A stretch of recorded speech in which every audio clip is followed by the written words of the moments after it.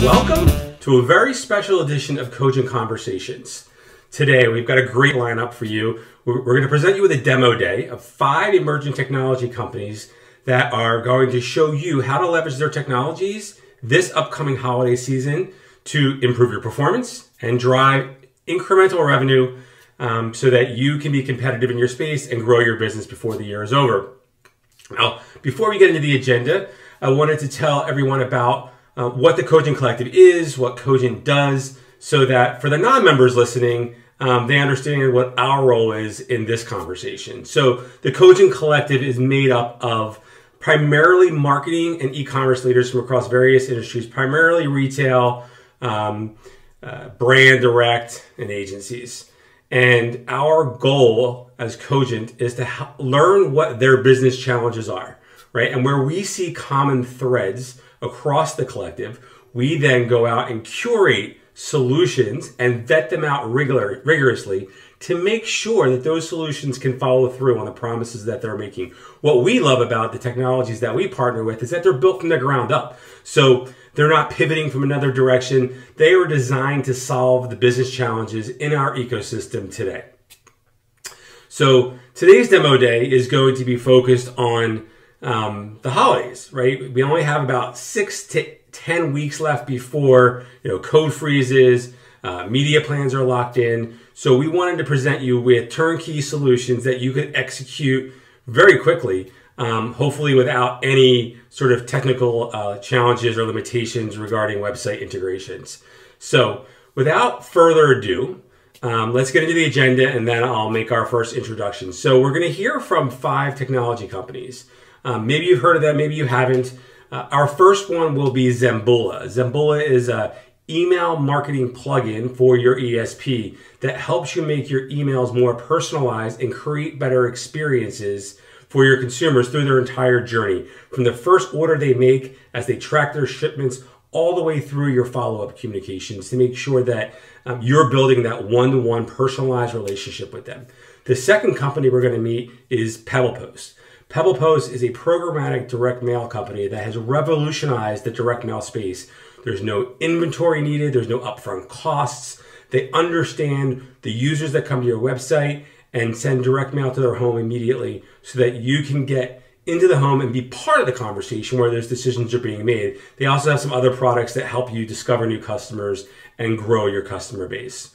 Our third company is a digital out-of-home company. Think of them as a DSP for digital out-of-home. They've connected themselves to every out-of-home digital screen in the US and I believe up to 18 countries where you can go into their platform, plan a campaign, and execute it within a number of hours, including uploading your creative, and then optimize that creative very quickly. This is a process that in traditional out-of-home that took weeks, and then the results took much, much longer, and they've actually improved the measurement process as well.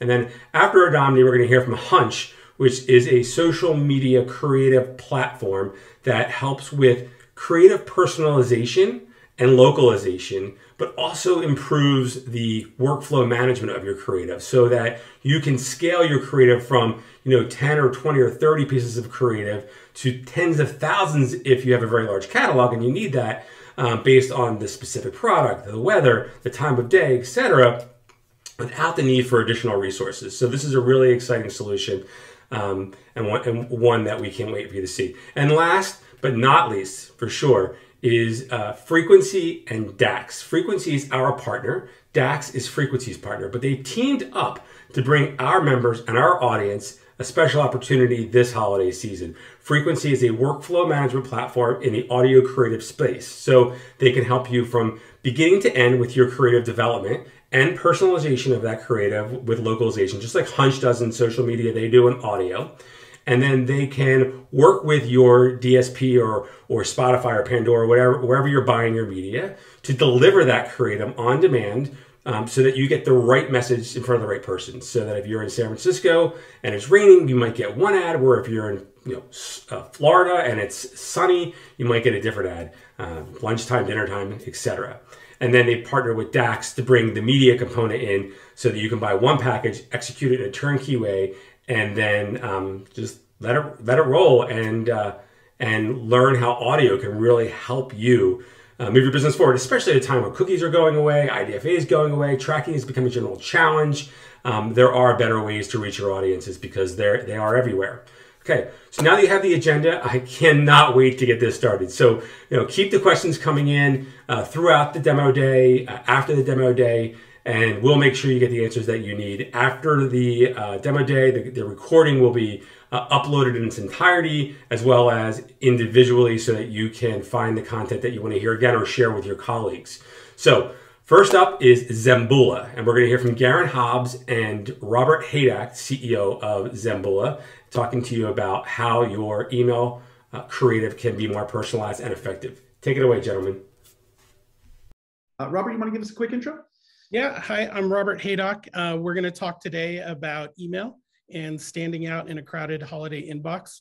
We'll take a quick look at what our software does, what it can do for you, and then use cases that will help you win the holiday season.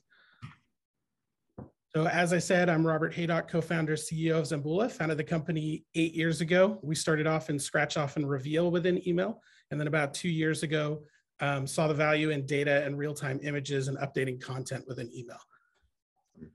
Hi all, my name is Garen Hobbs. I'm the Senior Vice President of Strategy and Customer Success here at Zembula. This is actually my 22nd year in MarTech, having worked roles provider side, brand side, and agency side. I work with all of our current customers to help them extract the maximum opportunity, value, and ROI for platform, as well as redefine the limits of the art of the possible with regards to personalized experiences.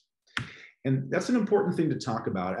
I know for a lot of marketers, personalization has been the primary strategy to differentiate the brand, meet rising or changing consumer expectations, and build personal relationships with customers as individuals.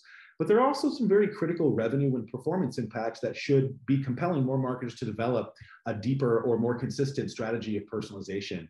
On average, the ROI of advanced personalization, and for the purposes of our narrative, we define advanced personalization as that's being driven by data. So think of this as getting beyond just table stakes first name personalization. But the average ROI in that at minimum is usually 5x and as high as 20x for a lot of our customers. So there are very few channels that are as effective, direct, and measurable as email. So this is a great tactic to adopt and otherwise accelerate what is already very good performance.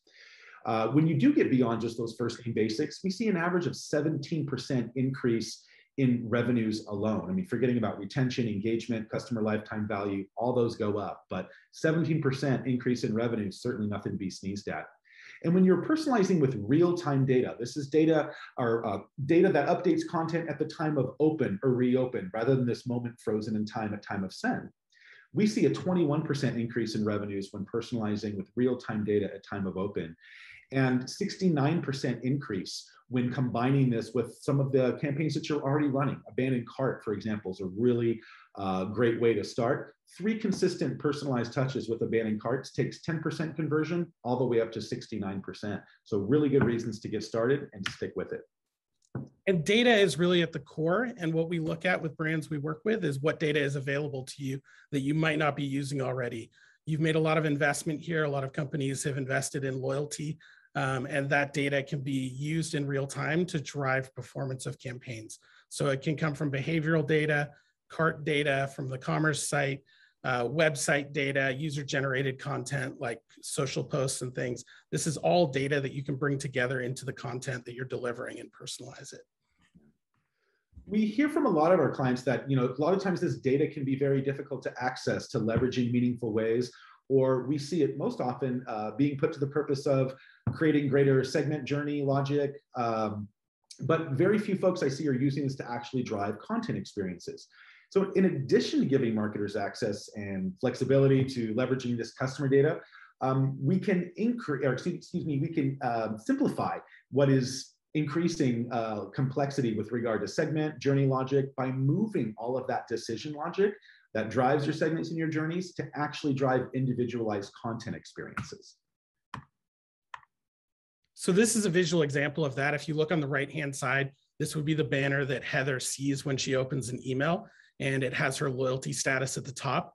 But what you can do with Zembula is, depending on what time she opened, what time of day, what her current statuses are, does she have a package on the way, it can deliver different content, and that decision is made when she opens the email. So on the left-hand side, you can see she might see a cart abandonment banner that says she has a couple items. She might see a loyalty status, or if she has a package on the way, she would see that instead. And moving this logic to the open is really the magic of Zembula, and then being able to design and create a branded look and feel with custom fonts that isn't normally possible within email. We've left a little Easter egg for you here on the right. You'll see it as Smart Banner. So honestly, there's nothing very new about serving banners in emails. Folks have been doing this for decades. But it's the complexity and the effort in doing so that is driving more and more customers to Zembula. So for example, you want to serve any one of these 5 example banners in an email. Most often than not, you're having to hard code those banners directly to the email or directly to the template.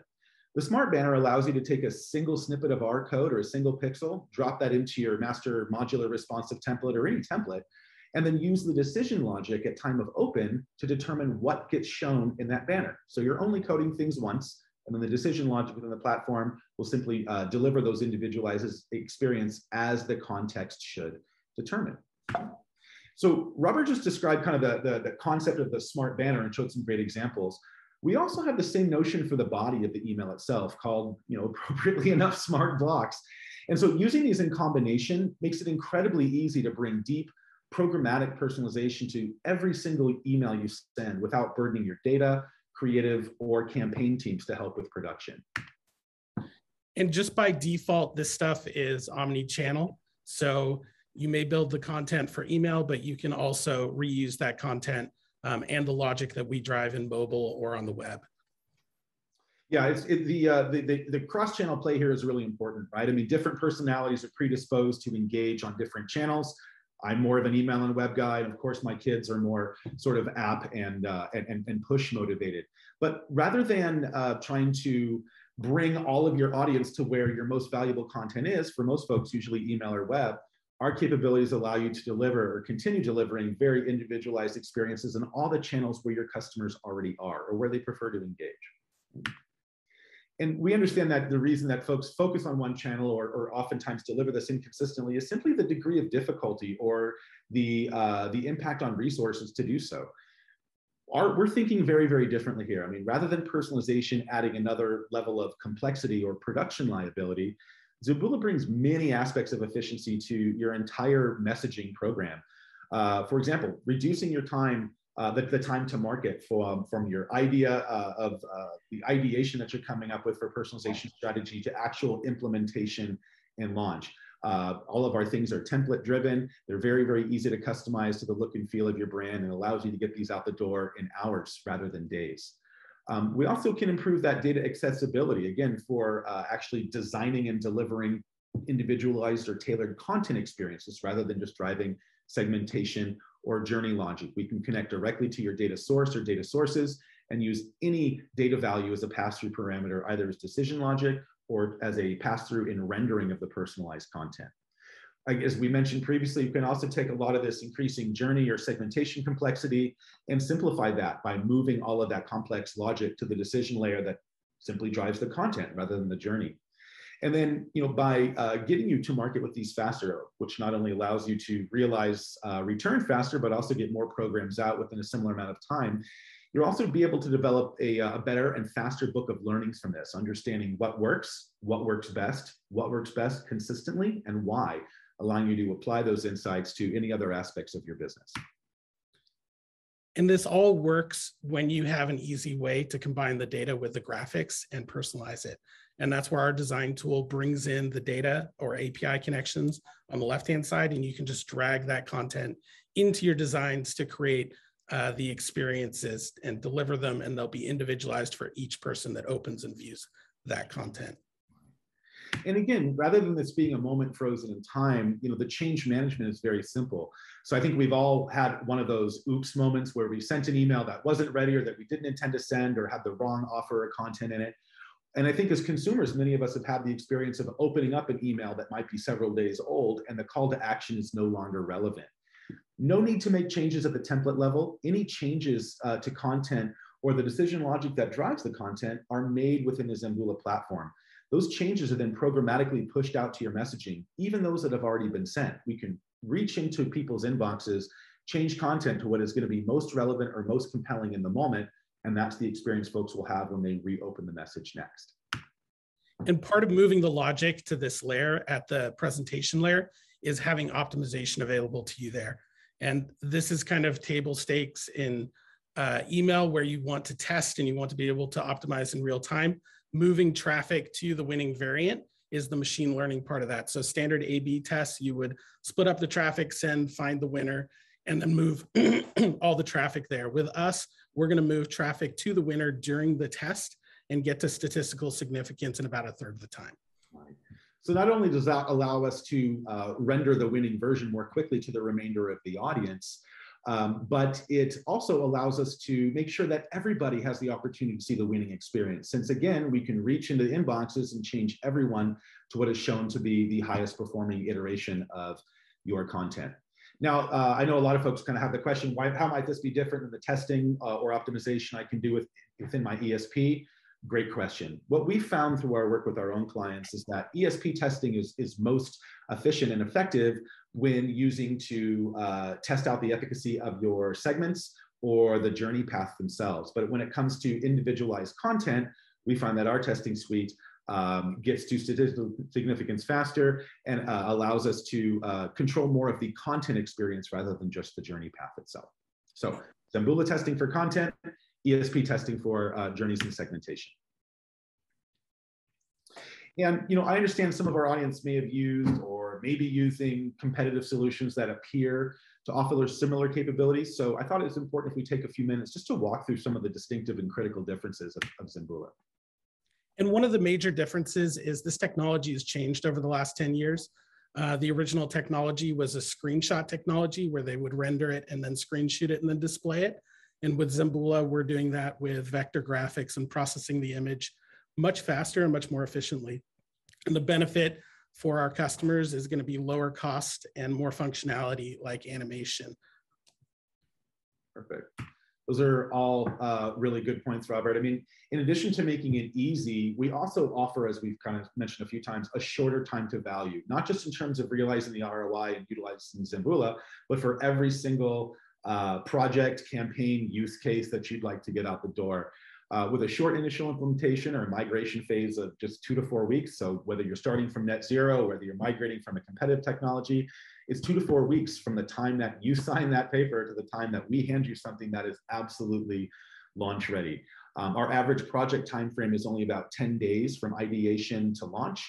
Again, allowing you to get these much faster than you likely are with even some of your regular promotional messages that you send out without personalization.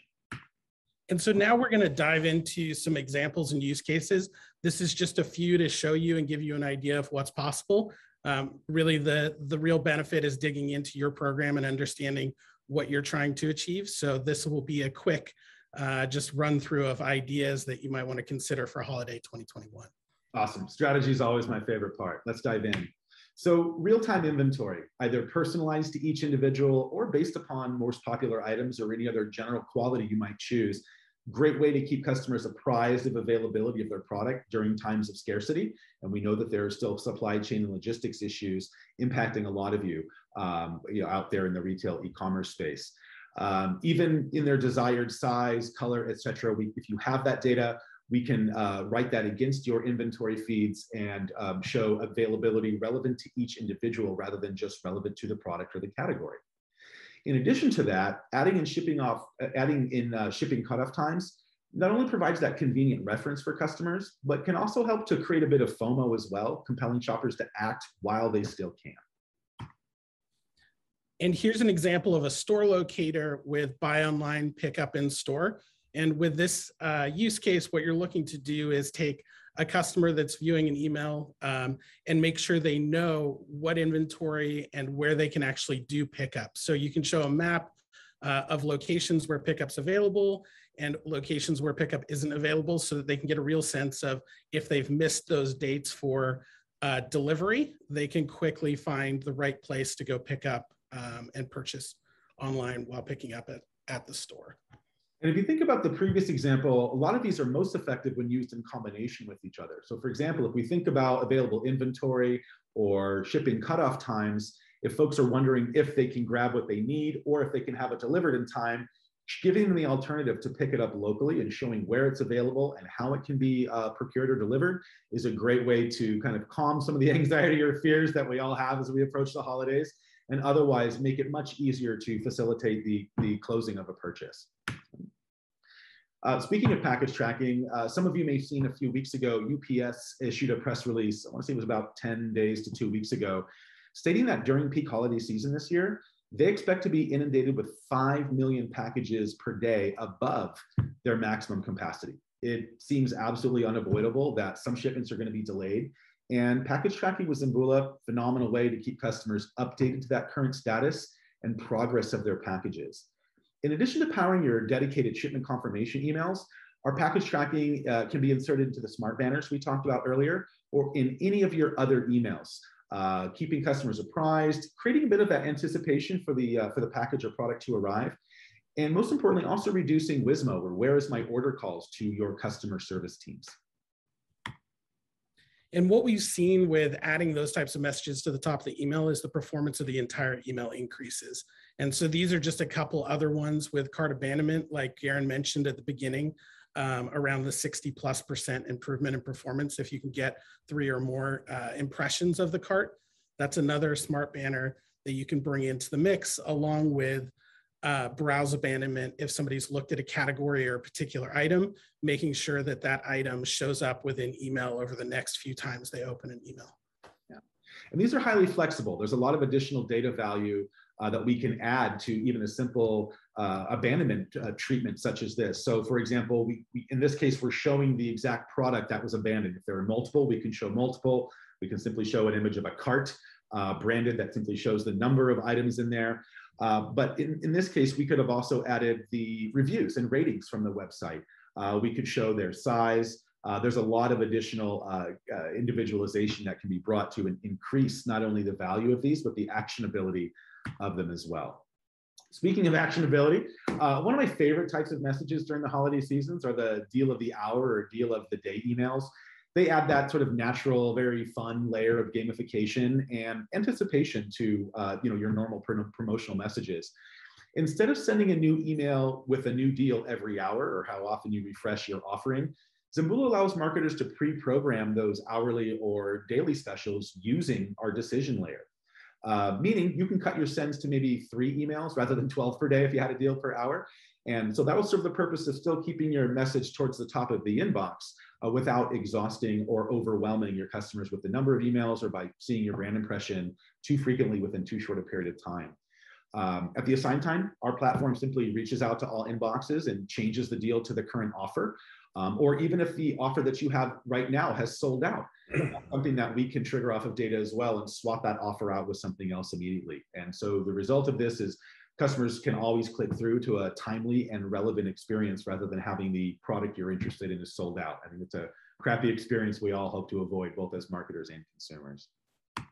And then our last example before we wrap it up is a countdown timer. This has been used very broadly, but when it's pulled into a smart banner with a call to action, it can be much more effective. And so this is an example where you're tying in the Cyber Monday sale with the sale ending, and the timer is right above the button. And so this is the type of thoughtful use of a timer that we can help you with. And we're excited about the holiday season and really showing what's possible with animation and personalization this year. Yeah. And again, we're showing a rather general example here. We know countdown timers are very effective for everybody. We can always increase the level of personalization by merging in first name or any other data point that you might have to otherwise increase the individualistic feel of each one of these banners. Now, I know we've covered a lot in a very short time, so we wanted to make ourselves available to answer any questions or chat through your current and proposed use cases. Additionally, we're happy to chat through your holiday strategy and planning, help you prepare for the upcoming changes brought by iOS 15. We're also offering a free trial of our package tracking capabilities through the end of this year, so feel free to reach out on that. Lastly, Lastly, we have a webinar coming up in a few weeks to explore the use of kinetic elements in email to drive better messaging content experiences. So we hope you'll join us for that. We do have a quick Q&A, but if you'd like to reach out on any of these items here, please feel free to reach out to our friends at Cogent. They'll be happy to answer any initial questions or otherwise put you in touch with us directly. Awesome. And now we'll move to our Q&A. If there are any questions from the audience, I know we had a couple that were sort of pre-submitted as well. Yeah, we have a few questions. I just wanted to comment on a couple of points that you guys made as a consumer. Package tracking. I ordered a piece of furniture, I don't know, 2 months ago. I'm still waiting for it, and the communication has been terrible from the company. And I've had to call multiple times. I've had to email multiple times, and just the time and resources that they must take to respond to me. And I'm sure other customers is really time consuming. Meanwhile, I've been getting email after email multiple times a day, at least once a day, with more products to buy, because I haven't even received the product that I purchased. So the consumer experience there could absolutely be better. So we have 3 questions. The first one was, can I use multiple data sources in the same content block? Yeah, that's a great question. Actually, one of the things that distinguishes us from other seemingly similar solutions is you absolutely can. So package tracking is a great example. So we can take the API feed from whoever your carrier or couriers are, use that to pipe in the actual package status information and or destination information. But we can also bring in any data points from your database of record or whatever your source of truth is. So we can combine that with things like first name personalization, the name or type of products that were actually, or products that were ordered, and otherwise enrich the package tracking with all that other available data. And that's true with any of the other elements that we might power as well. Excellent. So someone's asking, they're saying, can't I just use HTML to create smart banners? You can. You can also commute in a Model T, but I probably wouldn't recommend it. Robert, you want to take this one actually? Yeah, so one of the problems is when you're in an email team and you're trying to HTML code these in, it's a lot of work and effort. With us, you drop in a pixel once, and then you can manage all the changes from our platform. And in addition, you can have the content change at the moment of open instead of sending out a time capsule at the point of send. Excellent. Before I get to the last question, if everyone could take a shot at the poll question, it'd be greatly appreciated. Last question is, can I still use these capabilities with iOS 15? 100% you can. Now, I know a lot of folks have been, there's been a lot of anxiety around some of these upcoming changes. One of the very first things that I'm encouraging folks to remember is that although when we look around us, it seems like everyone has an iPhone or an Apple device, the number of people opening within Apple Mail actually comprises the minority portion of most of your audiences. The numbers that we've seen on average anywhere between 40 and 45%. So we're still recommending that you optimize for the majority of your audience to have that full functional experience. And we have also developed the ability to detect which emails are being opened on Apple devices, so we can immediately, within milliseconds, redirect them to an elegantly degraded experience that is functional within Apple iOS 15. There are certainly going to be some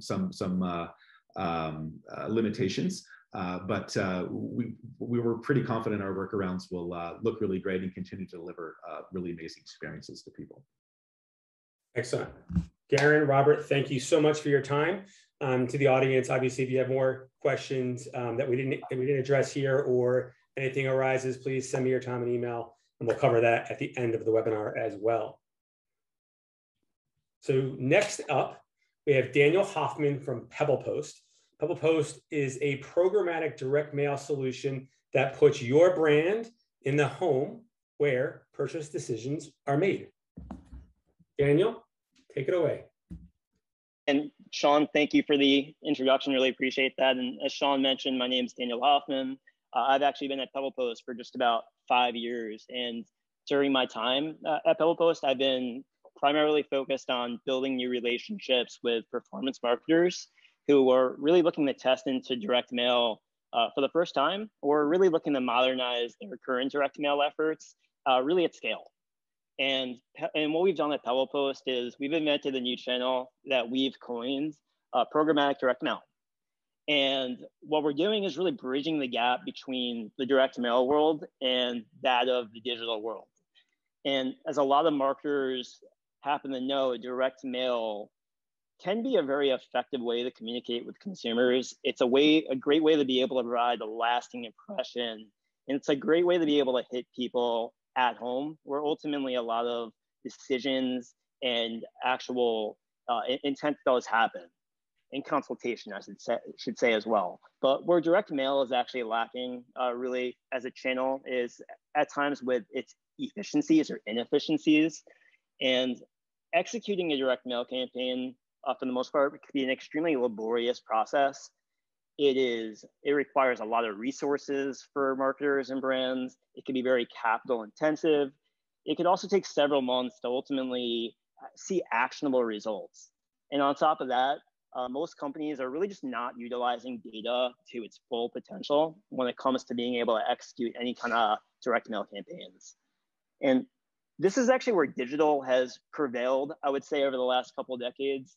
The most part, the most powerful digital media channels out there, they're actually the best direct response, I would say, drivers out there right now. And part of the reason is because that they have amazing shopper behavioral intent signals. They are very timely in being able to communicate with people. And when they're looking at their data holistically, they're able to drive quick action and very effective ROI at that. With this all said, digital channels have experienced quite a bit of ad fatigue recently. People are definitely being oversaturated to a certain degree. And when it comes to actual content on social or digital, it can be somewhat short-lived at times, and it could have very quick impact at that. And this is where we really sought out to bridge that gap. We wanted to make sure that we are connecting the best of these both worlds by providing consumers something that's very relevant, very respectful, and hitting somebody with something very timely at the actual home itself. And I'm going to wait for this slide to load because there are a couple elements to it. But at PebblePost, we are very much a data-driven company. We've built a platform based on a proprietary data asset that we call our PebblePost graph. That's actually diagrammed on this chart here. And our PebblePost graph actually sits at the heart of our platform. It's really at the nucleus, we like to call it. And it links anonymous consumers to unique households. And it connects billions of intent and transactional signals every single day. So we've actually scaled our own graph over the last 6 years to actually have 100% coverage of the US. And when we're talking about the US, we're connecting these anonymous users actually directly to US households to help make sure that we could actually be able to effectively hit these people at home. We're also collecting billions of intent signals within the graph. So it's not just an ID graph, it's also an intent graph. And these intent signals are playing a huge role in allowing us to observe and really be able to create propensity models. And the propensity models that we're creating as a company are built on machine learning. And these models are being refreshed on a daily basis because it is data that is being run in-house as well. And this really encompasses kind of our ethos as a company. We're a very data-driven company. We've also invested a ton into data science. And we want to make sure with these models, we are focused on sending mail specifically to consumers that actually have a high propensity to convert at that. And the other thing that the graph has really enabled us to do is to really build out a sophisticated integrated workflow where we are able to take on really all the printing and logistics of a campaign at that. So we are the ones that are finding the addresses, we're scoring users, we're APIing our files to our printing network, and all this is actually being done on a daily basis. And from there, we're actually printing on demand every single day. So we're never actually sitting on inventory or any kind of excess at that either. And we're getting it home about 2 to 3 days after these intent signals that we are picking up.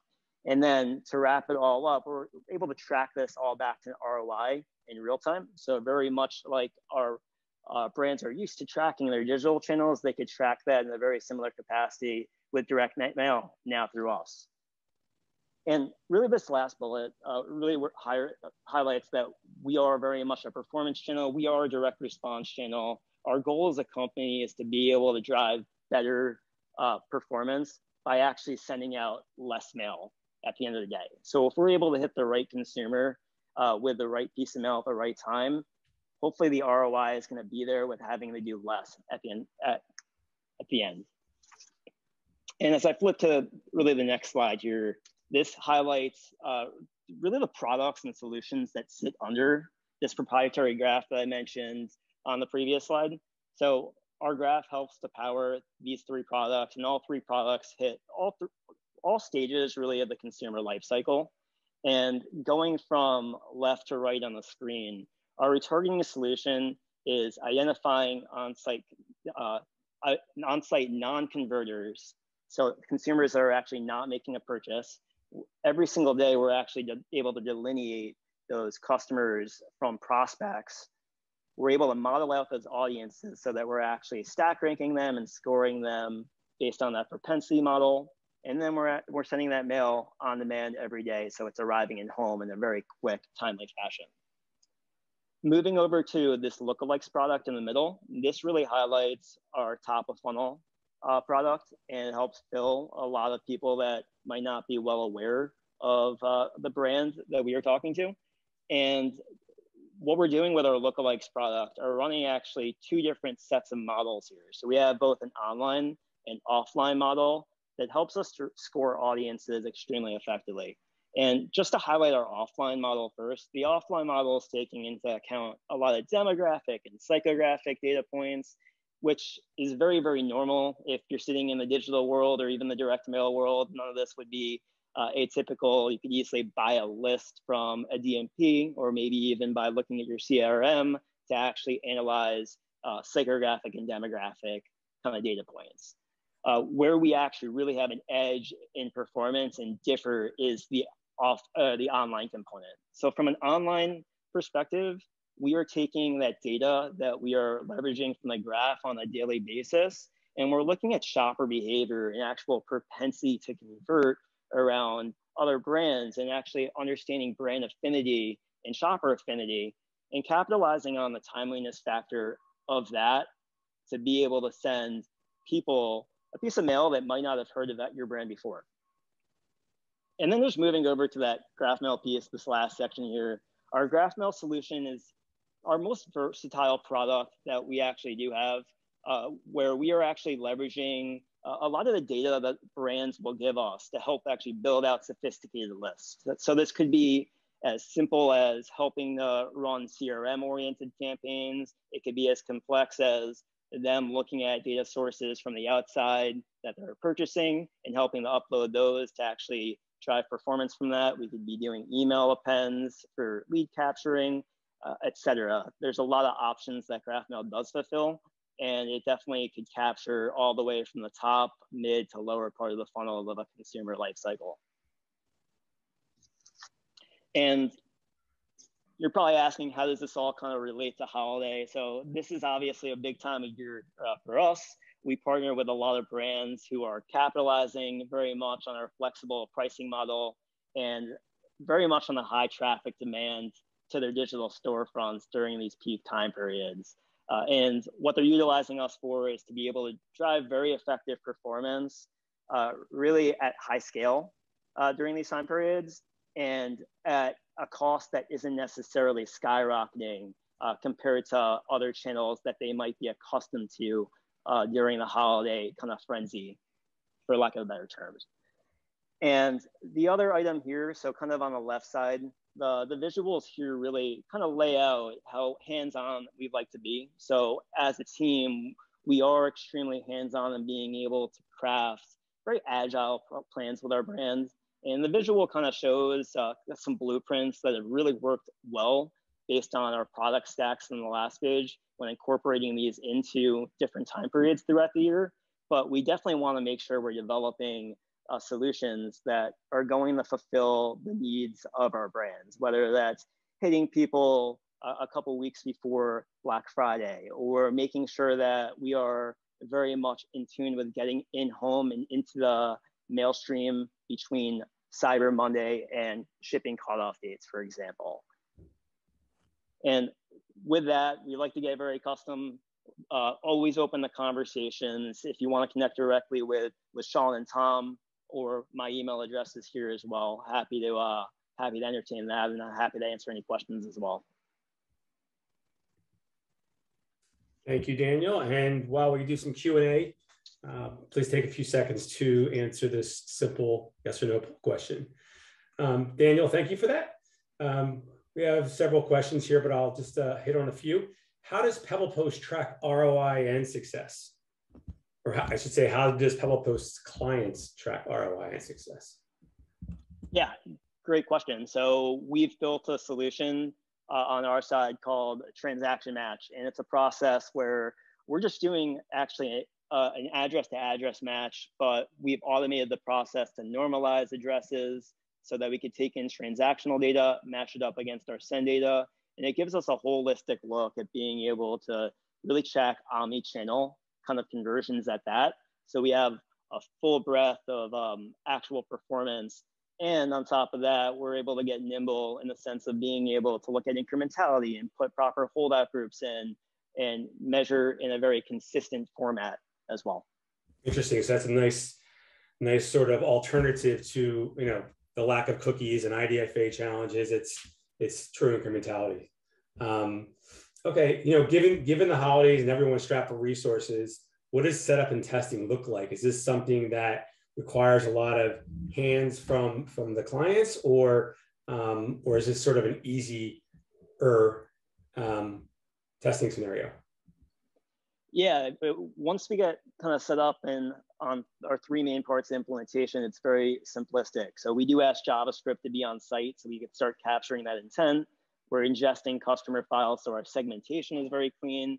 And then we do ask for creative, which we send over templates and provide guidance, and it's very quick to get up. And in regards to being able to test, we are very much a test and learn platform. We like to be very hands-on, I would say, early in the process to set it up more or less as a proof of concept kind of test and really show the ability to scale after that. And holiday is always a great time to test into really seeing our capability stack at that. Excellent. And then in your presentation, you mentioned flexible pricing as one of the sort of benefits for brands during the holidays. How is PebblePost priced? Great question. So our pricing is completely all-inclusive. So we try to be very, very simplistic at that, where it is down to a cost per piece. So very similar to that of digital. And we try to make sure that we are really addressing our pricing to make sure it is very much backing into a clean ROI for our brands. And at that, we want to make it very easy for brands to be able to plug in with us, where we're not asking for upfront commitments necessarily like you would in traditional direct mail. At the end of the day, our business model has very much been built off of a cash flow positive, in the sense that the brands that we're working with are actually investing returns that they are getting from us. So we try to make it very much almost like a digital model in the way that we actually priced out the business. Excellent. All right. Thank you, Daniel. Thank you. Appreciate it. And I'll stop sharing the poll questions. All right. So next up, we have Jonathan Gadai, who is the CEO of Adomni. Adomni is revolutionizing the way out-of-home is planned, bought, executed, and measured with their digital out-of-home DSP. Jonathan, take it away. Hi, everyone. Hope everyone's doing great. Sean, Tom, thank you for having us here today. My name is Jonathan Gadai, and I'm the CEO and one of the co-founders of Adomni. I'm excited to share with you guys today some holiday 2021 strategies and some of the cool new things that are now available to everyone here on digital at home. So first and foremost, I've broken down what we wanted to cover into a few different topics. Certainly want to really make sure everyone here kind of walks away from this session with a clearer picture of what's available and really why digital out of home matters for holiday 2021. We're going to cover 5 topics that a lot of digital marketers just don't know about programmatic digital out-of-home. And look at a couple of use cases. So we'll do some case studies. I don't know about you guys, but I'm a regular massage person. And through the pandemic, when that was taken away from me, I discovered this product, Theragun. And it's one of the few products that got me through the pandemic. So I figured it'd be cool to just put together an actual example with a product that I personally like. Theragun is not a client of ours yet, but we're going to do one e-commerce brand and we're going to do one brick and mortar brand. So you can actually see, well, what would it look like to activate a campaign on programmatic digital out-of-home for this holiday? And then lastly, we can open it up for Q&A. So first, just a little bit about us. Adomni is a pure play programmatic DSP. We were founded in 2015. We are also the exclusive ad tech platform and partner for Uber's new ad business called Uber at Home. We offer both a self-service planning and buying tool, as well as managed services for agencies and brands. And whether you are doing national campaigns or hyper-local, we work with companies and brands of all sizes. It's a completely open platform model. So literally within minutes, you could go to Adomni.com, register an account, and be instantly planning and they're out of home, where it's long training and sort of expensive onboarding process. Over the last 6 years, we've launched over 4 digital home campaigns. So we've seen a lot over that time period and can lend our expertise for anyone who might be new to digital out of home or new to programmatic digital out of home. There's definitely some nuances to it, and it's a really exciting time. In terms of why digital out of home, firstly, in a simple statement, right now, especially coming out of the pandemic, people are spending more time than ever out of their homes. And this is a dashboard that we regularly watch, which is the Apple mobility trends. And it compares pre-COVID which is January 13th, 2020, to as recent as yesterday. And across the US, walking is up 70%, driving is up 51%.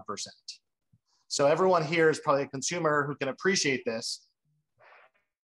Being locked up for the past 18 months has been rough on a lot of us. And now we're using our newfound freedom to go to bars and restaurants, to go to sporting events. And every step of the way, there's a digital out-of-home screen there to reach you. From a data perspective, there's a few key stats that we like to point out. Out-of-home is one of the largest awareness channels there is, especially now with how much time we're spending out of our home. So it reaches 90% of US residents. It also is a very powerful influencer of consumer behavior.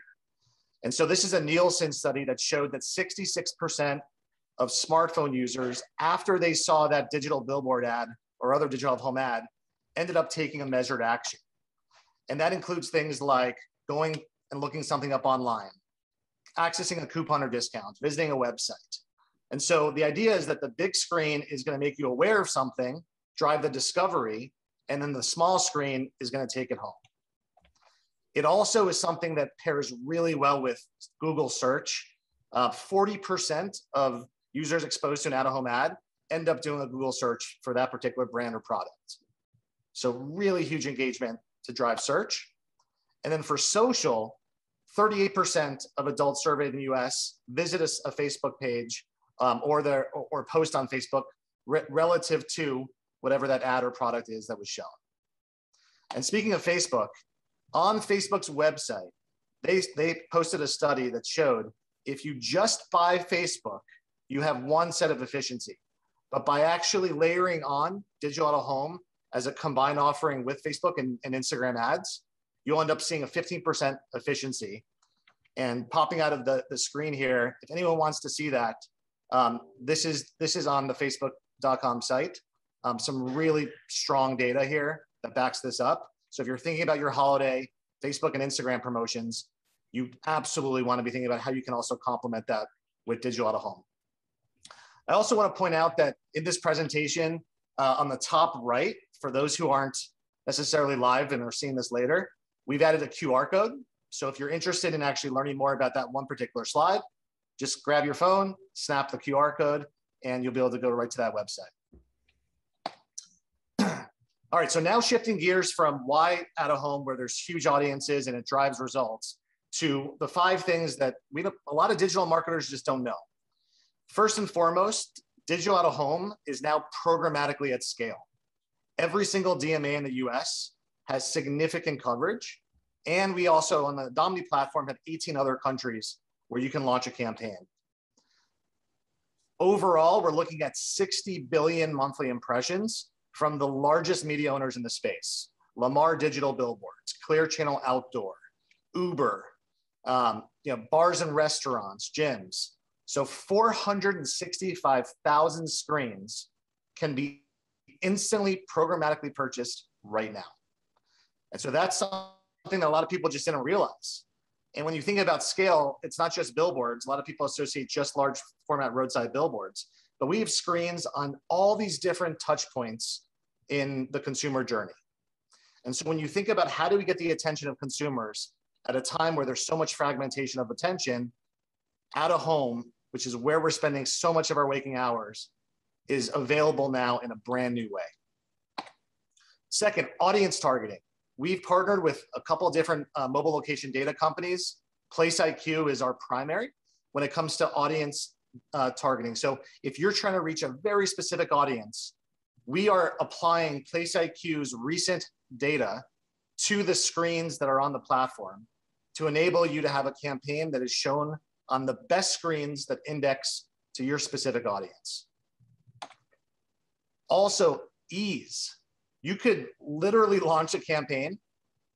Before I'm done with this presentation, you could have a campaign built, planned, and launched. 5 minutes is all it takes for you to identify which geographies to advertise in, build the plan, upload your creative, launch it. And so a lot of times people think about a home as a channel that's just difficult to access, to plan, to buy. Well, programmatic digital out of home has changed that. Number 4, retargeting. We've partnered with LiveRamp and Mira, where all of the digital home screens in the platform and all of the ads that are shown are being fed with time-stamped play logs to Mira, who then pumps it over through LiveRamp to your DSP of choice or to Facebook.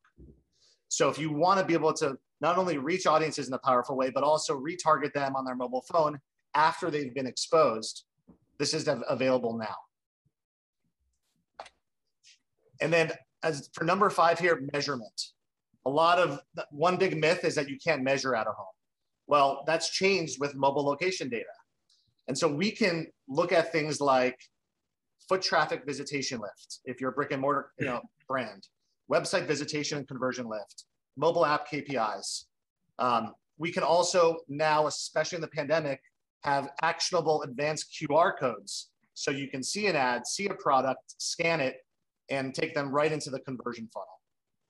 And for this, we kind of walk through the differences between standard QR and advanced QR, where it's been simplified for the execution, and the type of reporting you can get out of it is really, really powerful. So, bottom line, this is not the out-of-home that you probably think about, or a lot of digital marketers think about from the old days. It's truly digital. It's planned, bought, measured like digital. And I'm going to just show you really quickly. I know that we're short on time today, so I won't be long here, but check this out. So if you go to Adomni.com, and I have this kind of set up here where we're not going to click on all these things, but if you click on the login and register, it'll take you right into our DSP. You can click new campaign, and then just like Facebook, you have the full universe of connected audiences that you can reach, and then you start filtering. So if you want to reach certain metro areas, certain zip codes. If I'm Theragun, what I just did is I did a point of interest search, and I imported in massage locations and gyms that have audiences that theoretically would be interested in a self-massaging product. And after doing that, it then changed it from 460,000 screens to 5,700. And we're only showing ads within 1 mile from those locations on these types of screens that have my audience. So gym goers, shopping mall visitors, digital billboards, and the tops of Ubers. And I can come in, I could set a budget and a schedule of any time frame. There's no minimums. I want to do it for one day, or if I'm Theragun, I want to do the week before Black Friday all the way through Christmas Eve. If you're an agency, you can add margin. So if you want to add a 15% markup to the cost of the media, you can easily do that. Here's where we entered in our target audience of who we're trying to reach, and literally save, upload your ad, save, launch, and your campaign can be running within an hour or two. You can also easily share the campaign plan. So if you're a brand manager, you want to share with your colleague. If you're an agency, you want to share with your client, click the share button, and it's going to ask you to just put in a summary, decide who you want to send it to, and literally, you know, it'll build out a web page like this that says, here's what we're trying to achieve. Here's our strategy. This is what the pricing is on a bundled all-in CPM price. Here's a map showing all the locations that are included surrounding the different stores. And so this kind of thing that used to take weeks literally can be done in minutes. And whether it's you doing this on your own or having us, you know, help perfect the ideal plan, you know, this is available right now. And if you look at last holiday, Nestle did a campaign for Starbucks for the Nespresso capsules, and they put advertised around Target stores within a very short mile, you know, 5-mile radius. So tops of Ubers, digital billboards, 42% lift in-store visits of the exposed audience compared to the control audience. So it works, it's available, and we would love to talk to you if this is of interest. I'm going to close by just putting up the slide here and saying, you know, feel free to reach out to me directly. Here's my email, or scan my QR and go right to my LinkedIn. I'd be happy to have a conversation with you or route you to the appropriate person at Adomni.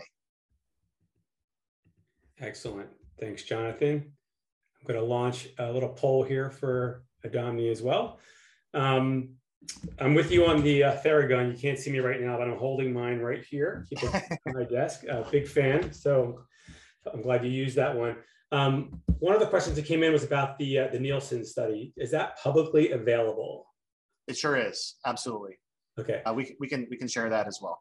Okay. So I'll get that to the person that asked that question. But if anybody else would like a copy of that study, send me or Tom a note, and we'll make sure you get it. A couple other questions, Jonathan. Does programmatic digital out of home have the same flexibility as programmatic digital? It sure does. So you can do daily budgets, you can do day parting, and you can be buying on CPM that can be changed really at any point. Excellent. You showed some pricing there in that Theragun example, but how does digital out of home pricing compare to digital advertising?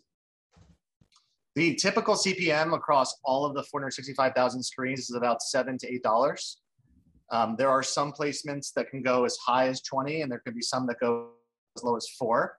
But the other interesting thing is that 99% of digital out of home is video enabled.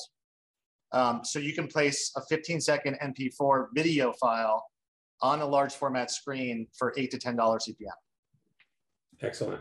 And then obviously you showed how quick it was to plan a campaign, but is there a creative approval process that has to be vetted out with the media owners? How does creative work? It works the same way as Google or Facebook, where you would upload your creative and it'll go through a moderation process. On our side, we release it to the media owners in an automated process, and then they click a button in an email. And once that approved button has been clicked, your ad starts streaming within minutes from then. Excellent. That's all the questions we have today, Jonathan. Thank you so much for your time. That was an excellent presentation. Thank you. Thank you, everyone. Take care. So next up, we have Ziggy Rakovic from Hunch, where they personalize and scale your social creative with ease. Ziggy, take it away.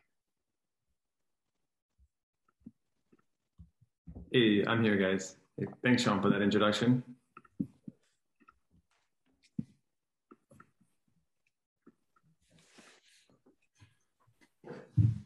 Alrighty. Thanks for everybody that's holding in after an hours of great presentations. It's great to be here. Thanks, Sean and Tom, for putting this together. It's crucial to sort of look at what's ahead which is the holidays, and sort of plan out. So today we'll be talking about how do we dominate this holiday season with performance creatives, and what are sort of the impacts that that creators can have on holiday performance. Quick background. I am CEO of Hunch, and we are a company that's a global Facebook marketing partner. We work with lots of different brands across the globe. We're specialized for advertising technologies, and we build lots of different solutions, creative solutions across board for lots of different industries. And typically the reason why we exist, and one of the sort of topics that we're discussing today, is what are we actually heading into this holiday season, right? I think we can all agree that there is a massive growth of online commerce that's happened over the last 12 months or 18 months. So that's one trend that's definitely affecting what's going to happen this holiday season. The other one is that we're shifting to mobile first content. If you look at Shopify's sort of purchasing behaviors of consumers, 70% of purchases, let's say in November of last year and the previous year, was 70% of that was actually on mobile, right? So when you have the most products you ever had before online, and you have the smallest screens that you ever had before online, you essentially get new sort of attention challenges that marketers are facing, that are faced with today, right? And if they don't solve for these challenges, they'll see higher costs. They'll see higher CPM, CPAs on Facebook, and they won't get the attention, right? We know that we have less than 2 seconds to grab somebody's attention, right? And so the question we ask is, for this holiday season, how do we grab that attention? In other words, how do we stop that scroll on Facebook, Instagram, and all the other channels where our buyers are at, right? And so one of the answers is that 71% of shoppers say that personalization definitely increases the likelihood of purchase, right? So the question is, how can we increase that likelihood of purchase? How can we increase, a personalized, contextualized, and relevant sort of product offer for our audience? And so what Hunch does, and what we've worked with lots of different brands on, and we'll go through some of the cases and examples today, is how do we use the existing brand creatives and all the assets that a brand has? How do we combine that with data and performance data to drive that sort of creative production process and deliver those creatives at scale to those audiences that are in the market for the product that we have, right? And sort of the common denominator is, how do we do that without hiring 20 more people this holiday season to get that done, right? So at the 10,000 feet level, what we do as a company is we essentially unlock all of the data that you have, whether it's product catalog data, creative assets, locations, whatever that end factor is that you have, we unlock that and we pack that into these data feeds or catalogs that we combine and connect to our studio, where we then render and create thousands of different images and videos. So if you have a product catalog of 20,000, we can generate 20,000 videos on the fly, or images, or 100,000 images, so forth. So where we're different than most is that we both create all the images and videos, and then we also send them off to Facebook and Instagram, at the right time, to the right person. And on the back end, we have an optimization engine that looks at what creative actually works for what audience, and what's actually getting the clicks, and what's driving the purchases. So at the sort of high level, it's unlocking the data you have for this holiday season, unlocking the creatives you'll be using across board for the holiday season, and then localizing that for all the audiences and personalizing those holiday offers. And so once we have the platform and process set up, and the ability to target those audiences with the correct product, there's lots of different solutions that you can build, lots of different playbooks that you can sort of enable. One is an on-brand sort of contextualized experience across the entire customer journey, from top funnel to bottom funnel, including images and videos for all the different products. It's combining also, like Google Analytics data. So looking at what are sort of the top products that are performing. What are sort of the hidden gems in your catalog that's driving sort of the add to carts, and that we can go after lookalike audiences of, and sort of creating a system of faster creative testing. At the very core, the question is, how do you do that without hiring a massive creative agency or creative team to do that? So we as a company have developed a sort of a creative decisioning engine that looks at the catalog data, it looks at the product, but it also looks at the data, the performance data, and also CRM data or audience data. And then on the fly, it creates those images and videos based on certain conditions being met. So is this a bestseller? Is it a top 10 product that's being sold or add to cart? Let's add that to a lookalike audience in video format. Is it on discount? Show the discount. Is it a new collection? Show the new collection. Is it a specific collection? Show that collection. And then we extend that data for, as the earlier speaker talked about, urgency data, which is like, how do we drive direct response? How do we drive clicks? How do we get that attention? So adding, the 3 days left, 2 days left, 1 day left, buy this product at this price. And so we do that at scale. So if you have 1 million products in your catalog, we will add this urgency layer, right, to every single product. We render it and send it off to Facebook. So if they looked at product number 455,000, that product will have 2 days left on sale, right? And then we do that also for different audiences, male, female, and so forth. So we as a company work with you to sort of embed and plan and set up these campaigns. Then our technology does the production deployment optimization of all of the creatives and all the sort of media buying that's happening on Facebook and Instagram, creating these sort of operational efficiencies in getting that performance. So we can quickly ramp up to 240 different video ads. So here's an example of what we would call placement asset customization. So creating one set of design concept and having 10 different products that are top performers with testing different purchase motivators, right? Is it the free shipping that gets you? Is it the special offer? Is it the return promise of perfect fit for all the different formats? So you can see that you can quickly ramp up to lots of different videos that can be costly if you do it manually. Here's an example with one of the telcos and how we created sort of a combination of brand and performance, right? Where we took their existing assets, which was a TV ad that ran, that had different, characters running. So we did sort of a Netflix style testing out what, actor or what persona in that particular video gets the actual click or video throughs, right? And then infuse the product catalog data in the end for that specific audience, for that product, for that person that they were looking at. In this case, phones and plans. And so for different audiences, for different brands, it's different sort of data and creatives that are done. For travel, for them, it's destinations, it's locations, it's personalizing those customer journeys for people that are looking at specific flights, and then looking and personalizing those images and videos for those flights. Sometimes it's hard, but combining brand and performance has become pretty straightforward on Facebook, right? How do you combine those brand elements with performance data and performance creative? So with this example with Qatar, which I use because Qatar has very strict sort of on-brand elements, we were able to create thousands of different variations based on images from locations and destinations to drive a 5x return on Facebook for an airline company, which was pretty amazing for Facebook. Here's another example for how localization works and how actually it drives performance. We have on the left, if you're in a specific location like Sweden, you would get hit with, hey, fly from Stockholm to Belgrade. If you're in Helsinki, fly from Helsinki to Belgrade. And this would be localized for the language, for the price, for the currency, and so forth. So moving on. So here's a full funnel approach for L'Oreal's Urban Decay. And this is really important to note because this was all done dynamically through creative automation. On the left-hand side, we see sort of top funnel looking at bringing their creative elements to life, but also infusing the top performance into this video template that's sitting on the left. And then in the middle, we're retargeting them, getting the attention in the first 2 to 3 seconds, and then all the way down to the right, it's continuing that on-brand customer journey for that specific campaign, the holiday campaign, with bottom funnel DPAs that are on brand. We can extract review data, anything that can actually move the needle in terms of click-throughs and engagement. We can add that on top of it as a layer to all of the creatives in the entire catalog. So what are some of the examples when we talk about holiday offers? There's going to be quite a few different holidays that are coming up. How can your brand personalize those holiday offers for your audience? So here are some examples. We take that catalog as mentioned. We have product name, product category, call to actions, price, discount prompts, whatever you have as a data set, right? Whatever you have as a data point, we can use that to drive that creative production process and combine it with the sort of creative layering process. So instead of doing dynamic ads with just the white background, we can now put them into any sort of creative element format with specific layers for that campaign.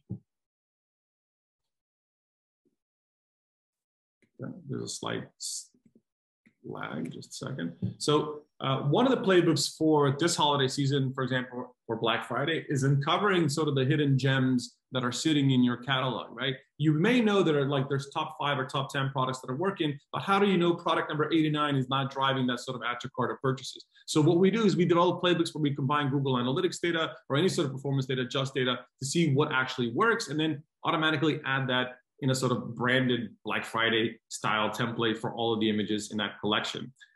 We can promote collections based on specific triggers. So if it's on discount, show the discount. If it's specific product collection, show that product collection in that format.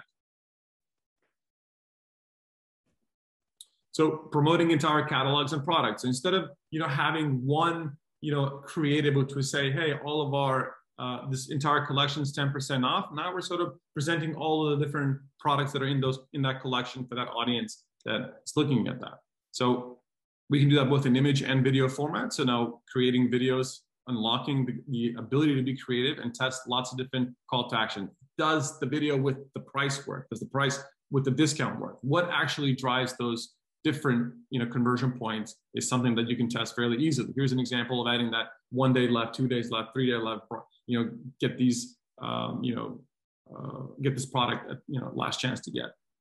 Top collection promotion. One of the things that we work with quite a few companies is, figuring out what actually gets the, people to stop the scroll, right? What is something that's going to drive that? So here's an example that we did where we actually infused, tens of different types of products into a very fast moving video. We know that on Facebook, as you're scrolling through the feed, brain's super fast, right? So actually in the first 2 to 3 seconds, we need to communicate the brand, the product, the offer, and get that attention. And then so Black Friday, when we look at it as a sprint, it's really testing lots of different creatives for lots of different, product collections. So both in image and video format, this is a fake swipe out format where we're communicating again on brand sort of, sales for all the different products. One of the things that brands are doing is testing lots of different lifestyle content. So every single brand has some form of organic content. Either you're working with an influencer or you're working, or you have other lifestyle content, using that content and repurposing that content in high sort of intent, videos on Facebook works really well. And then infusing that with product, information actually drives that conversion. Here's an example of segment asset customization for a CPG brand for P&G. It's essentially personalizing this holiday season. Like, this product is for, it's an odor killer, but then you buy that in different sort of, scenarios. So is it removing, odors of pets? Is it, for kitchen lovers, whatever it is. So segmenting, personalizing, contextualizing that product offer for that audience is really something you should be doing today on Facebook at scale. Obviously, working your top performance, knowing what are the top performance last 7 days, not last 7 months, right? So figuring out how do we connect Google Analytics data and say, give me the top 10 performers from this specific location for this specific product, and infuse that into an automated video to go towards lookalike audience and grab those new purchases. Valentine's collection promotion, again, it's testing different templates, for his and her collections with different products in different formats. So product shuffles, single product videos, slideshows. These are all different formats you should be testing at scale with different products in your collection to see actually which one actually gets the best sort of conversion. And then if you have locations, one of the playbooks that we built is sort of promoting store locations. So combining sort of location data with product data. So we can achieve something like, grab this product, combine it with Google Maps data and say, get this product at this location that's near you. Okay, so I'll stop it there. There's definitely, creative performance works. If, as you've probably heard somewhere else, it's really 70% of performance today on social and on Google actually is reflected on how much creatives work, right? So 70% of that is attributed towards creative and testing. So we've seen uplifts in both, revenue and ROAS, and also campaign automation in terms of, operational efficiencies. And I'll stop it there. Oops. Where's the poll? Thank you, Ziggy. Appreciate that. I want to launch your poll question here. If the audience could take a few seconds to answer that, it'd be appreciated. Thank you, Ziggy. Just a couple of questions. Does Hunch you showed a lot of different examples there, right? A lot of different ideas. With your current clients, would you say that it requires more people or fewer people to execute these types of campaigns? Yes, that's a good question. I think it really depends on the playbook, but generally speaking, the team does not scale, right? So it's really about setting up the playbook and grabbing the data into the right, data sheet, and scaling that creative without actually scaling the team. I think that's, sort of the holy grail is how, today marketers are really sort of tasked with, doing more with less, right? Squeezing the lemon, as they say, in particular, due to COVID and everything else. But in general, you really, want, personalization works, right? So everybody knows that personalization works. The question is, how do you deliver personalization in an operationally efficient manner? That's the question, right? So how do you do that without, hiring 10 designers or hiring creative agencies or hiring media buying teams that will achieve that level of personalization? So that's where, companies like Hunch come in, because we essentially bridge that gap, right? Between what you really want to achieve and what drives performance and what you really can't today with the current resources you have. And that makes sense. And then the last question is, can you help us build customized creatives for our brand? Yeah, so we have lots of templates that can be used out of the box. For holiday season, we typically work with brands and give them customized, branding based off of, whatever the current campaign creatives look like. So definitely our onboarding is pretty, sort of hand-holding in terms of looking, making sure the data feeds are correct, the catalogs are set up, the campaigns are set up, that the creatives are on brand for the holiday season. So we definitely step in and help you create those. And then you can scale that and use in different product catalogs, collections. Excellent. Cool. Ziggy, thank you for your time today. Appreciate it. Thanks, John. We'll be sure to follow up. Next up, we have Pete Jimison from Frequency and Chris Blackburn from Dax. Together, they make audio ads personalized, scalable, and easy to buy. Take it away, guys. Thanks, Sean. So we've got basically 1 minute to fly through our... No, you're good. You're good. You got your 15 minutes. You're good. Yeah, no, I'm just kidding around. Well, great. So I'm going to just jump in real quick. I'll share my screen and I'll introduce myself. So I am Pete Jimison, CEO of Frequency. I've been in the audio space for about 10 years now. First started as an agency, worked hand in hand with Spotify very closely, helped build out a lot of the creative suite of products that they sold across the globe. And then we started building out our own technology and launched that, which is Frequency. We've been around for the last about 4 years. And in this presentation, we've partnered with Dax. So you can run Frequency audio across any publisher that you so choose, Spotify, Pandora, et cetera. But we have a partnership with Dax, and we have a couple special packages that we're offering and bringing to the Cogent Collective here today that you guys can take advantage of. So I'll do a quick walkthrough of Frequency. So we're essentially a creative management platform for audio.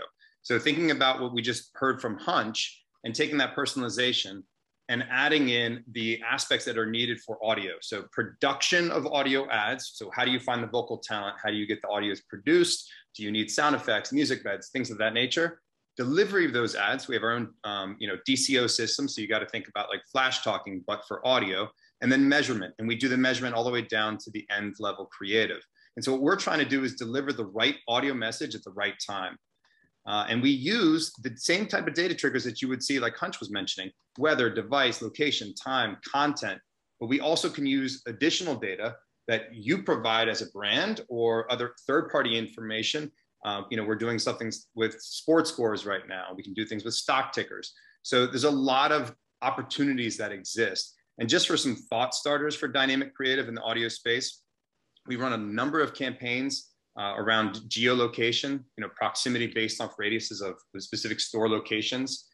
We do a lot of things around, desktop device versus mobile, and then time of day versus day of week. So changing the creative, thinking about like mealtime with breakfast, lunch, and dinner, or day of week, thinking about, at night versus the weekend. You can really start to see performance of how your audio is performing across different publishers and at different times of day, days of week, and provide optimization during the course of the campaign rather than at the end of the campaign. I'm going to show you guys an example right now of a campaign we actually ran with Dax for Subway. And this was heard, basically they were changing the creative across 70 plus markets, many different iterations of creative each week, depending on the type of promotion of subs that they were offering. And then they would change the creative based on the weather. So if it was raining, they were highlighting a promotion to use their app. Welcome to the Subway ad for the Subway app. How would you like it? Oh, the weather's bad today. Let's do Storm Chaser. You bet. Weather conditions have deteriorated, and I'm very hungry. But don't despair.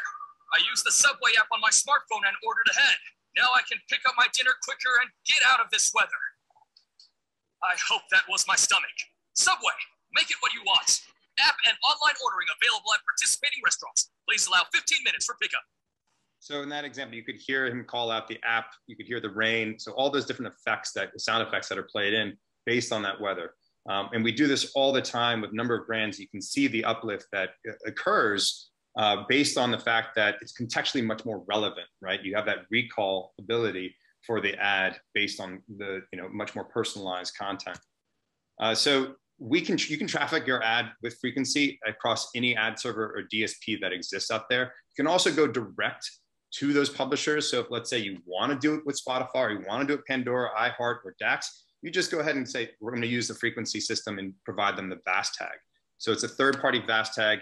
Everything is handled and served via our system. And we're using macros to make those decisions in real time. The measurement is between first party and third party. So we collect everything, again, down to the end creative: impressions, companion interviews, click-through rate, listen-through rate, and then frequency itself. And then on the third-party tracking, you can provide any pixel you want on the back end of the VAST tag.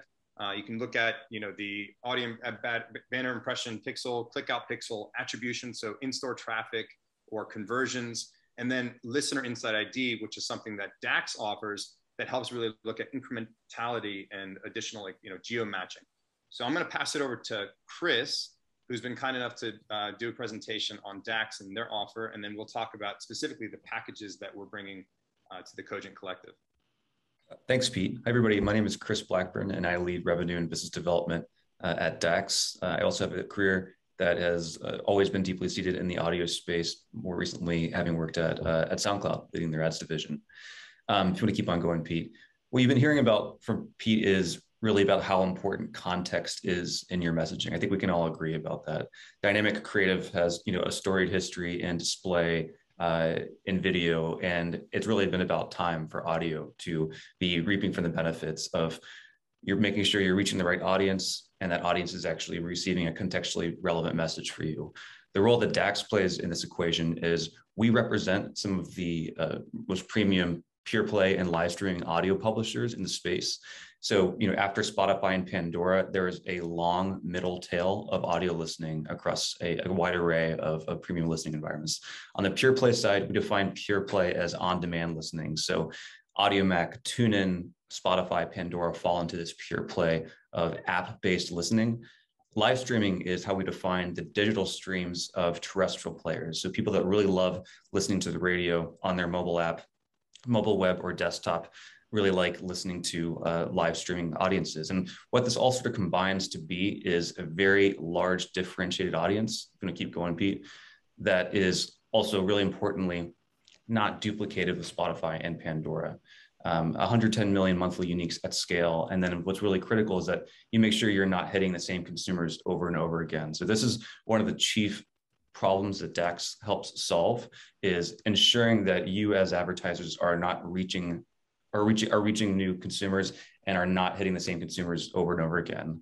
I would guess if I pulled the audience right now, most of us would be probably paying for one of these services and not receiving ads. And the reality is that Spotify is just incredible at converting to subscriptions. So you really want to be thinking about what is the ad-supported audio ecosystem looking like, and where is the consumption happening?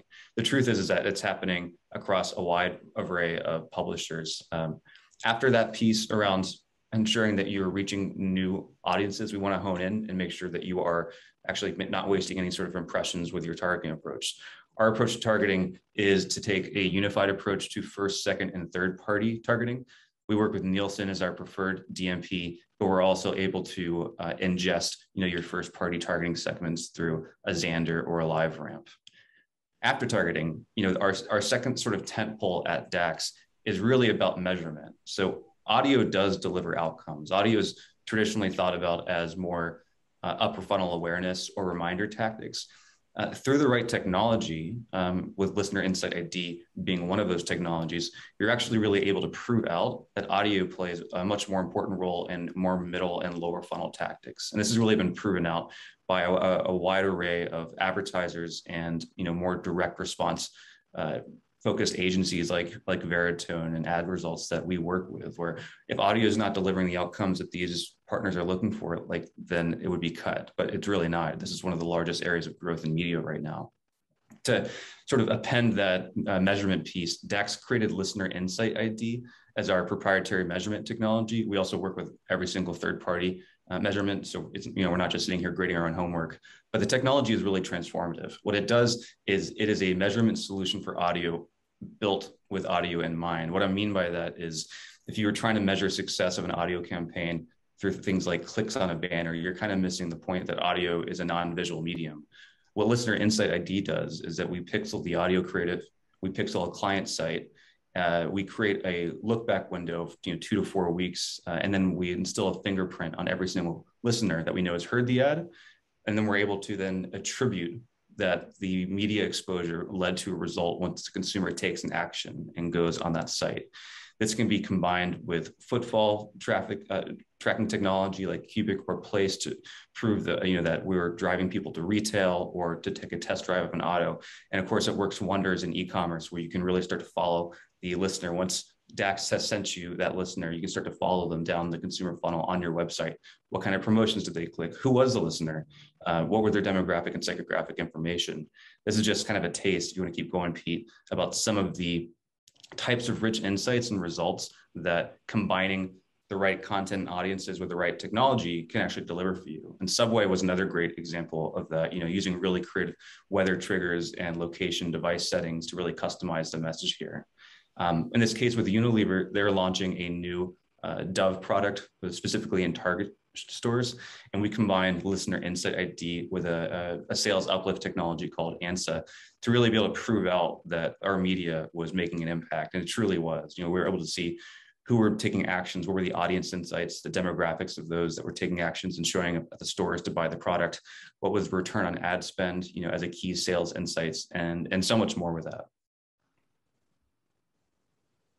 And so finally, to kind of go back to where we started, which is really critical, and in our partnership with Frequency, which we value quite a bit, is that, content is king, but a very close second to that is context. You really need to be thinking about what is the context of my conversation with the consumer. And during the holiday period, when messaging and media is more cluttered than ever, I think you want to really think about the context piece being a heightened aspect even more, where you're putting the right message in front of the right customer. So with that in mind, it's a great time this year to be thinking about how you're engaging your holiday shoppers. And every little bit of extra context helps. So creative ways to be using weather, device, location, time can really set you apart. Your device piece, your conversation and tone with someone listening to audio via a smart speaker in their home setting should be probably different than speaking to a consumer who is commuting on the way to work, or actually at work, or in school, or what kind of environment that you're in. For retail, often using time of day, reminder tactics, or weather triggers, especially combined with sort of geofencing to drive people into retail, is a really important tactic, and we see actually drives up engagement and conversions by 2 to 3 times. So with that in mind, we put together some very thoughtfully and aggressively priced packages that combine the power of the Frequency technology against dynamic creative and context. I think everyone should take a shot every time I say that, with the premium audiences and listening environments that Dax represents exclusively, to give you the rich context and actual engagement and insights to break through the clutter and make a real impact with your holiday packages.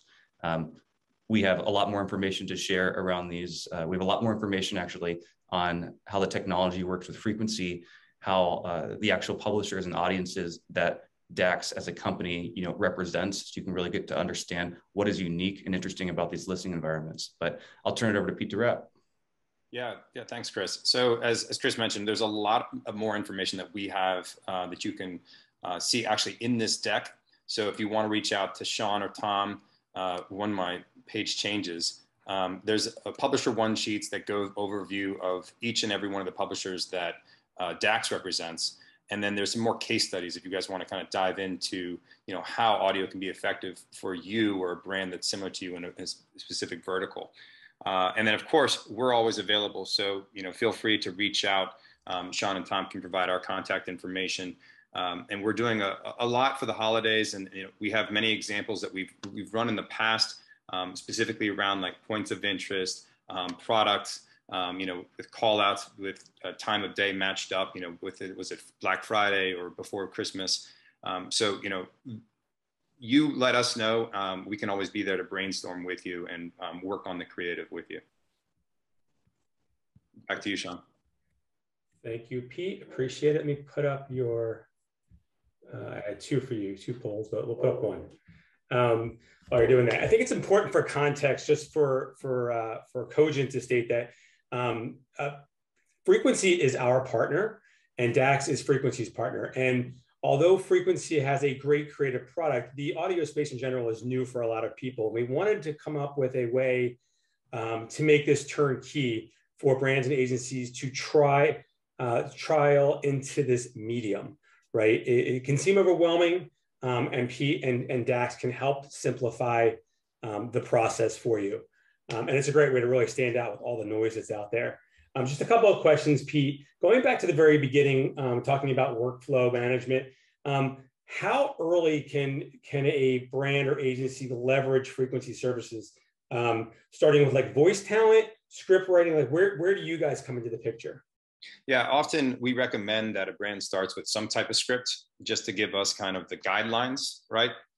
We run that through our system. We've got a number of vendors that we work with. We can clean the script up, or we can actually write the script itself. But then essentially what we're going to be doing is getting you guys in a schedule where we have vocal talent that's cast. So we'll provide talent that matches your brand and what you're going for. There's a form that you can fill in that basically identifies each and every factor. So male, female, what age range, what's the type of personality that is coming through in the voice, along with music bed and sound effects. And so as that information comes through, we then take that, pass it over to the specific vendors that you agree to work with through our platform, and then the assets are produced. And the assets can be produced very quickly, within 2 to 3 days, or if you're doing more of a large-scale dynamic campaign, you're talking probably 2 to 3 weeks with approvals. So that's the process and the production side. And then, as soon as the assets are produced, it can be dropped into the platform, and a vast tag can be produced within minutes, and then trafficked out. So it's really very quick. So if you're thinking about something last minute, and you've got some leftover budget for the holidays, this is something that can be done. You can dip your toes in the water. As Sean mentioned, the reason why we brought Dax to the table here is because they're a great partner for kind of getting started in audio if you haven't done it yet, and a great partner if you've been doing audio with Spotify, Pandora, iHeart, and you want to expand your reach. And the CPM is quite effective. Great. And actually, as a nice segue to the last question, which is, how does Frequency help my scale in audio if I already work with Spotify? Do I need to create separate campaigns, or can I leverage the creative for all my campaigns? Sorry, I was trying to decipher that question. Yeah. So the great thing about working with Frequency is that the creative can be consistent across wherever you run the audio. So if you want to do it across 3 or 4 publishers, you can use the same creative, keep it consistent, and you're measuring it in one central place, which is also very much valued, since you're going to be getting different formatted reports from each one of those partners. And sometimes they don't provide all the information that you may be looking for. Great. Thank you, Pete. Well, that brings us to the conclusion of our event. If you have any additional questions, or you'd like to learn more about Cogent or any of our presenting companies, please send me an email at sean@bcogent.co or tom@bcogent.co. The recording of today's event will be posted on our website soon, so look for an email once that occurs, and take care and always be Cogent.